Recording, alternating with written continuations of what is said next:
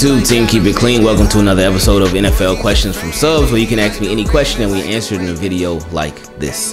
If you want to be part of it, you can send me an email to teamkeepitclean@gmail.com, or for the patrons, you can send it directly on Patreon. You want to join the Team Keep It Clean patrons, you can just go to patreon.com/Ingravenvids, and if for some reason you don't want to, that's fine as well. I still love you, always love your questions, and let's just get into these questions because y'all, as always, bring that fire. Wide receiver in the draft. First question came from my guy Brian. He said, who do you think we should draft as wide receiver? When and who? Thank you. I appreciate your show and love your insight. It keeps me going in the off season. Oh, where did you get that charcoal hoodie with the high neck? Love it. I want one. Charcoal with the high neck. I don't know which one you're even talking about. But he said, as far as wide receiver, man, this is a tricky one. Because we got Bateman. So we know Sammy Watkins, he's gone. He ain't coming back. We got Bateman. We got Hollywood. We got Duvernay and Prochet. Tylan Wallace as well. Still got Boykin, but as I've expressed before, I do believe that Boykin, I don't think he's going to be with the Ravens next season. I think they're going to end up trading him. But as far as wide receiver, I feel like you got some guys that can do it. But I feel like you could get an aggressive, big body wide receiver that's going to go get it. And that would be a nice compliment to everybody else. So who that is, where they get him, if it's free agency, okay, cool. If it's the draft, okay, cool. I haven't looked at anybody. I have not looked at one draft prospect yet at all. We'll get there soon, I promise you. But yeah, I would say whether it's free agency or the draft. But if it's free agency, then it would not be anybody. It'd be like a 1 year, 2 year deal. But you got some guys on your squad already. You really do. It's just really a matter of using them to their strengths. Next question came from my guy Matthew from Kansas. Oh, man. So you out there. He said, I first wanted to start off by saying I hope you as well as everyone watching is having a wonderful day. You put out such great content, and I'm sure like me, people don't have to be a fan or just the Ravens fan to enjoy the channel. So I appreciate that. I definitely wouldn't say it's great content, though. It's all right. But we got a lot of work to do and a lot of stuff to work on. But I appreciate that, man. He said, I'm a lifelong Chiefs fan. Oh, okay. So never mind. So, he flipped it up on us. I thought this was a Ravens fan and living out there in Kansas. Okay. All right. So I'm a lifelong Chiefs fan. Oh, so he just been loving football for these past couple years. Oh, man. He been on top of the world, man. Like Super Bowl a couple years ago. Should have been Super Bowl 3 years ago. And then make it to the Super Bowl last year. Yeah, they lost, but still, like, y'all made it to the Super Bowl. Like, I know it can only be one winner, but y'all were the only other team that could have won the Super Bowl because y'all were the only other team that played in the Super Bowl. So he just living life right now. Anyway, all right, he said, I'm a lifelong Chiefs fan and been watching for the past 2 years. Oh, man. Okay, cool. I appreciate that. Oh, that's cool, man. Thank you. I don't know what brought me to your channel, but anytime I'm driving in my work van or driving to the grocery store, I put on your videos and escape reality for a bit. I even watch the Ravens-specific videos to keep up to date about the team. Maybe it's just checking up subconsciously to see what your team is doing in comparison, but I sure enjoy your insight and opinions on subjects in the NFL. Just want to say thanks for the content and can't wait for your off-season draft/free agency content. Oh, man. I appreciate that, man. So he didn't even have a question or nothing. He was just checking in. I appreciate that, man. Thank you, man. Man, I had to get myself back together. All right, next question came from my guy Sean. Shout out to my guy Sean, man, because he don't come through too often, but when he does, oh boy, he be dropping that Thor hammer. All right, let's see though. He said, what's up, Ingraven? I hope all is well with you and the fam. Chiming in to say the Ravens need to take it back to September 1st, 1996. Ted Marchibota, the coach, and number 12, Vinny Testaverde, was a quarterback. The Ravens had pride. They had nothing to lose, but they had everything to gain. Vinny aired it out to 2,000-yard receivers, Michael Jackson and Derek Alexandria. Michael Jackson had 14 touchdowns this season. And let's remember the first Ravens touchdown was a Vinny Testaverde quarterback run just like Lamar. It almost seems like nothing to say. J.K. could be Ernest Biner and Gus Edwards could be Bam Morris. The talent is equal, especially by the numbers. But at the end of the day, the heart is not there. The talent is there, but the heart is not. Yes, we all know Lamar Jackson is levels above Vinny Testaverde, but the play calling that Vinny Testaverde had back then is not here, and we all want Greg Roman gone. But then you have to ask yourself, is it really Greg Roman? Because the favoritism amongst the trust in receivers is questionable. Bateman, Duvernay, and Prochet have shown you if you throw them in the bowl, they will catch it. But the play calling is so elementary. How do you throw it to them if they cannot get open due to the routes that they run? The point I'm trying to make is I have never seen the Baltimore Ravens with this much talent on the offensive side of the ball, but with this much lack of coaching to take advantage of getting this talent the ball. And I truly believe the changes we truly need, changes truly need to be made. I believe that EDC will make this team better through the draft, especially since we did not make the playoffs. But if Roman changes or not if Roman changes or not made, I believe we will have another season of the same thing. A lot of wins, they get absolutely nowhere, possibly to the second round of the playoffs, and the fire will burn out there. I'm all for Roman going, but I'm stuck as who will be a suitable replacement. What do you think in this situation? Keep up the stellar work. Can't wait to chop it up with you about the draft. You know I'm great with predictions. So if Roman, then who? The way that I think the Ravens would do it if Roman was to be gone, I think that they will go to James Urban. Since he's been in the building for a minute, they know him, he knows them, he knows Lamar, Lamar knows him. I would like if T. Martin was given an opportunity to bring just some fresh concepts, some fresh life to the offense, because he's only been around for a year. He's been around for a year, and he's had a chance to really get a feel for Greg Roman and how he runs things, and then he could take some things that Greg Roman is successful at, but also change some things that Greg Roman isn't successful at. And him having been, I think he was a quarterback before, I believe, but him having a quarterback heel, and he explained this too when he talked about coaching the wide receivers. He talked about his experience as a quarterback and that he can help them understand what the quarterback's going through more. He can help them understand the quarterback's progression that much more. He can help them understand that, okay, the quarterback may not be looking my way at this point in my route that much, but he can just help them understand what the quarterback sees. And if they can understand that much more of what the quarterback sees, then that can help them with what they see. That can help them running their routes. That can help them just build up that much better of a connection with one Lamar Jackson. Sometimes, not every time, but sometimes, a lot of times, it takes somebody that's been there and done that before in order to give you the best help.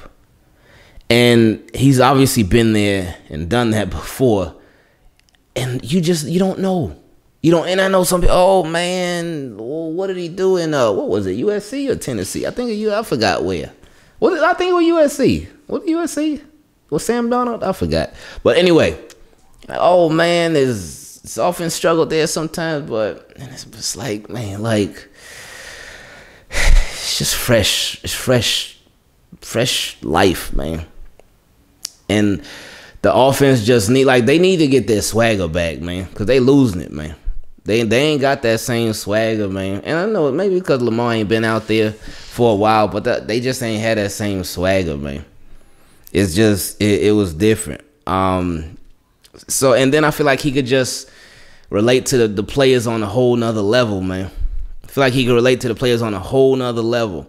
And y'all remember, anybody who was around like 2 years ago, this is exactly what I was asking for.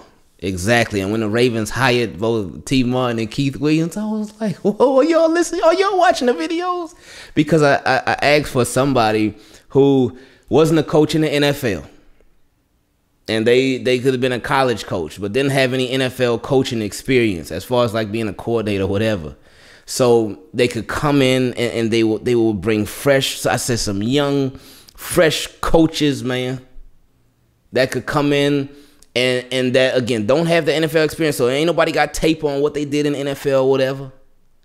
But they could come in and just really be young, innovative, and being able to relate to the players on a whole nother level. Because when you can relate to somebody on a whole nother level, that can make whatever y'all are doing that much stronger and that much better. So to answer your question, long story long, because it's hard for me to make a long story short. Y'all already know. I would say T. Martin. I don't think Keith Williams has been an offensive coordinator before. But that don't mean he can't do it. That don't mean he can't help. I mean, he's the passing game coordinator. I forget what his position is, but I would say T. Martin. My guy, SG, Skeptical, man, he made a good suggestion and an interesting suggestion. And he talked about how the Ravens could actually attach T. Martin to Greg Roman as sort of a double offensive coordinator, co-offensive coordinator. And obviously this would sort of be a transition because ain't nobody trying to share no position. Ain't nobody trying to share a coordinator role. But this would put heat on Greg Roman and ultimately be like sort of his sort of push out. And I mean, the Ravens, you brought in two coaches to help where Greg Roman is known to struggle at. So they already done started the process, really. They really did.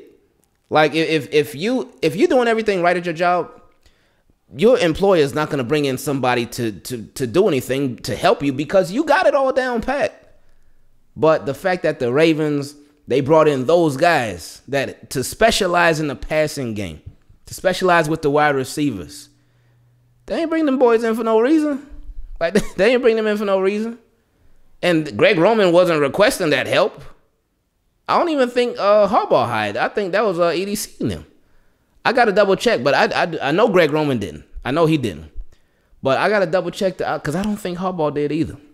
But regardless, if Harbaugh did or didn't, they brought them boys in to do the job that you have been struggling with for the longest.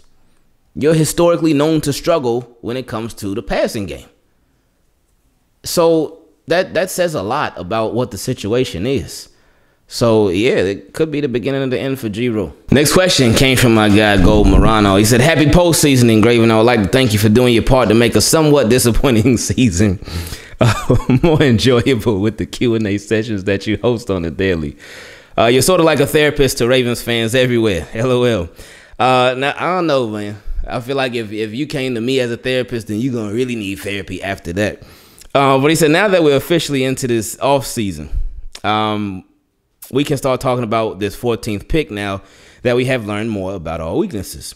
Everyone has started to call for EDC to draft offensive line, defensive line, linebacker, or DB with that first pick. But I declare to Ingraven and Team Keep It Clean this day that the 14th pick must be dedicated to a can't-miss, game-changing offensive stud, whether it be a running back, wide receiver, or tight end. The Ravens don't simply need the best player available, but the best playmaker available. Oof.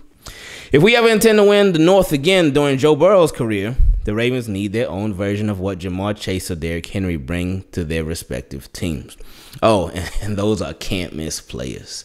We know, I mean, Ravens fans know firsthand about Derrick Henry. Oh, yeah, we learned that quite a few times. Of course, in the playoff game, and then the next season in that game where it's like, oh, for 3 quarters, we were holding Derrick Henry down. He wasn't doing nothing. Then that 4th quarter hit, and then overtime, oh, and that was a wrap. But then the playoff game, Ravens were like, hey, we built this team to stop you.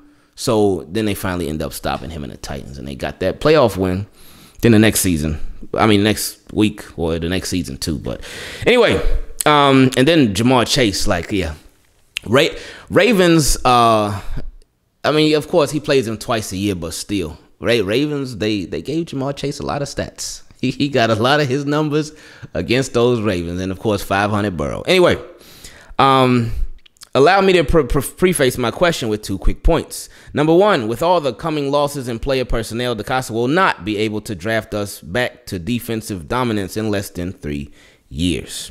Number 2, having too much faith in the full recovery and return of JK and Gus by the start of the 2022 season would prove to be unwise. Rushing them back will only increase the likelihood of re-injury. Don't rush. Don't rush. Do not rush. Just like Ronnie Stanley, Saquon Barkley, etc. That's true.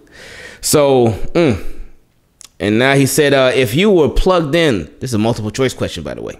He said, if you were plugged in into the Matrix and assumed the role of Ravens GM and knew that the only way you'd be able to beat the newly crowned Bengals over the next 3 years would be to outscore them based on the QB's ability to pick your team's defense apart like chicken bones at a Fox's barbecue. Chicken wings sound good, but there's a shortage. Anyway, A, would you place more value in one of the nation's very top wide receivers who comes equipped with height, 4.3 speed, high jump ability, toe drag swag, lateral agility, and the extra strength to fight for yak? I feel like I'm already sold. I feel like I'm done. I feel like that's my answer right there, man. Because like, let me just read the other ones first though. Cause y'all know me, I'm always with the sexy pick. That's me all day. Like the Bengals did with Jamar Chase instead of taking the offensive lineman, I would have done the same thing 50 more times. 50 times over. Had to do it all over again, I would have done the same thing every single time. Anyway. B, a stout running back with crazy balance, breakaway speed, and a nightmare to tackle. A yak machine. Oh, yeah, I'm still sold on A right now, even after B. B sounds good, too, but I'm still sold on A. But let me get to another one. C, a tight end standing at 6'5", who can block better than Nick Boyle and has sticky hands like a gecko, a knack for always getting open, and a perfect bookend to pair with Mandrews. Which would you choose? LOL. Oh, them 2-3 tight end sets back in the building. So out of these three, I would go with A. C would be my next choice, and then B would be my last choice. But I would go with A. Reason I would go with A is because I know we got Duvernay, and Duvernay it seems like because he's not the best route runner. He got hands though, and he got that playmaking ability. You just got to get him the ball the right way. You can get him the ball in a screen game, but we don't really have a screen game. They got the jet sweeps, but they are so predictable so many times. But we got Prochet. Prochet ain't no burner. Prochet he's little too. He's like 5'10", I think, something like that. He got hands though. He can catch. That boy got hands. And a lot of times it looks like he gonna drop the ball, but he be making it happen. That boy can catch everything. We got Tylan Wallace too. And Tylan Wallace, he ain't really had the opportunity to really show too much. But Rashad Bateman, when he's been out there, he has looked good, and he be getting open. Hollywood, got to work on his hands, but he be getting open too. He be getting open. But yeah, got to work on the consistency of the catching. But to add A, would you place more value in one of the nation's very top wide receivers who comes equipped with height, 4.3 speed, he can jump, toe drag swag, lateral agility, and the extra strength to fight for yak? Oh yeah, to add that. For those to be your top 3 wide receivers, Bateman, Hollywood, and then this guy too, yes, I would be for that all day. To have somebody that got some height. So with the height, is that allows that gives them a bigger catch radius. So that lets the quarterback, if you throwing them the deep ball, you really throwing them anything. You ain't got to get it into this tight window, or it ain't got to be as tight. But the fact that they got this radius where they can go up and get it. They can go up and grab it. And for them to fight for that yak, for them to be that much more aggressive, the mindset would be everything too. But if they have all of this, then yeah, I would be with that all day. I love that question. And he also said, now that the most recent video is the one I've been looking for. I'm with you all the way. You're 100% right. We don't know how our players will perform coming off these season-ending injuries and surgeries. I love how you pointed out the fact that the ACL surgeries to JK and Gus are not routine surgeries that a player will simply return to being the same player he was pre-injury the very next season. But that it actually takes that second year to fully heal and regain the 100% strength of that God blessed him with. You pointed out all the best examples with Nick Boyle, Patrick McCarry, Ronnie Stanley, Patrick Ricard, and how even how Snoop wasn't even fully ready to return after his bout with the virus. You have my wheels turning, and now I'm feeling compelled to send a question for subscribers later today in reference to the offense. He says, sorry, you done got me started. Go Barano. And let's see what that question was. 5 touchdowns per game. He said, thanks for making the offseason fun. Team Keep It Clean is an exclusive club. I don't know about all that. But anyway, he said, here's what we know.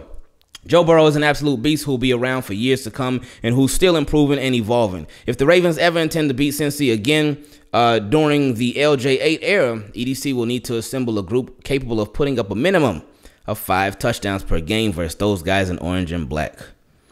Yeah, because that's just 35 points. And yeah, you know Joe Burrow and them, like, they going to get this.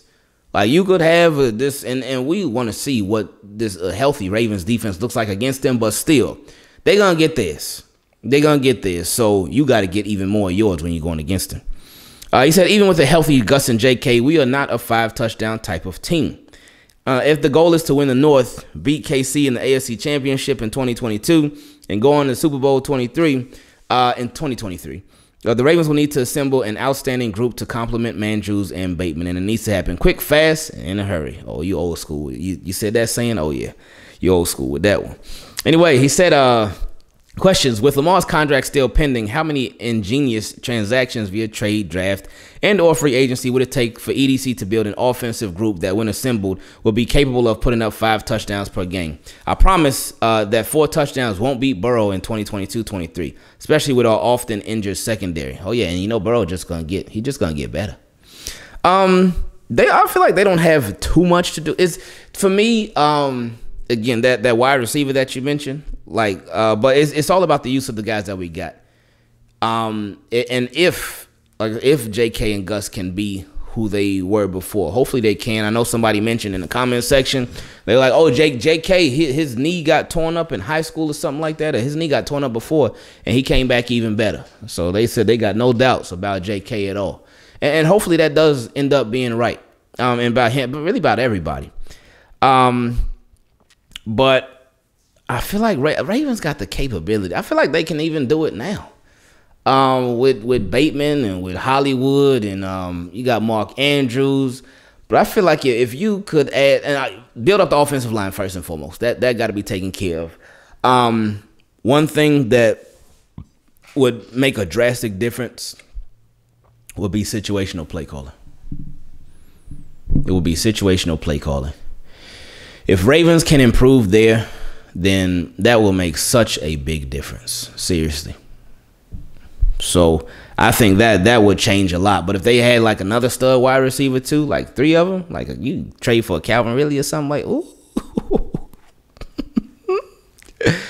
And say for instance, Hurst was like, hey y'all, let's let bygones be bygones, and so on and so on. It's like, I'm willing to come back and be the backup tight end. Or if the Ravens, I mean, they still need to get another tight end. That's a need now. You got Nick Boyle, but do you really have Nick Boyle? You got to get another tight end. That's a necessity. So, this draft going to be something. But yeah, those are the things that I think would definitely help them be that 5-touchdown team you're talking about. He said, B, we already know that any top-tier free agent or offensive player that we as fans ever covet or speculate about signing is never actually signed to the Ravens roster. It is a tiny bit. Sometimes, like very rarely, but not too often.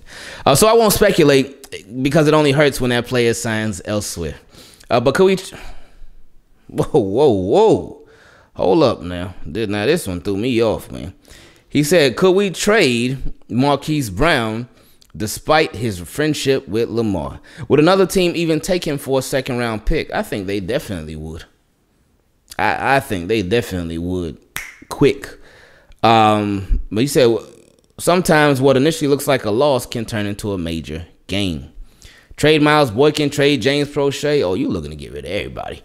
How about Tylan Wallace? Roman, Harbaugh, and DeCosta obviously don't value these receivers. Well, that part. Anybody can run jet sweeps. Maybe Duvernay could bring a return since Roman can't figure out how to use a talented receiver who should be catching passes and be part of the rushing attack. Could a combination of any of these players be used to increase the number of draft picks to 13 or 14? Cincinnati gets better regardless of what the Ravens do. It could. They could trade one of those players for draft picks, but I just feel like I keep saying it, I think they're gonna trade Miles Boykin this offseason. I would love if he would be used, but you could tell like they're not gonna use him. You could tell. Like, actions speak louder than anything, and the way that he was used, it really wasn't. It just special teams. That was it. They had him as a gunner, I believe, and they had him on the kickoff, on special teams, and that was it. They are not going to use Miles Boykin in this offense ever again. They're not. I initially didn't think that he was going to make the roster this offseason, especially because he was dealing with the injury and stuff, and I thought that they were going to be all right. Well, yeah, that's it. But I remember him being on the field. He did miss some time there, but I feel like I've seen him on the field this year for maybe 6-7 plays, maybe in total. I'm probably wrong about that, but that's all that I remember. I do not remember him being out there hardly ever. So I do think he's going. I love Miles Boykin, man. Love him. I just wish he would, and I hope wherever he does end up, that he gets some real opportunity and really gets to show his stuff. I know a lot of people have been talking about, switching to tight end. But whatever he does, wherever he goes, if he does end up going somewhere, I hope he gets a shot. I really do. I hope he does, man.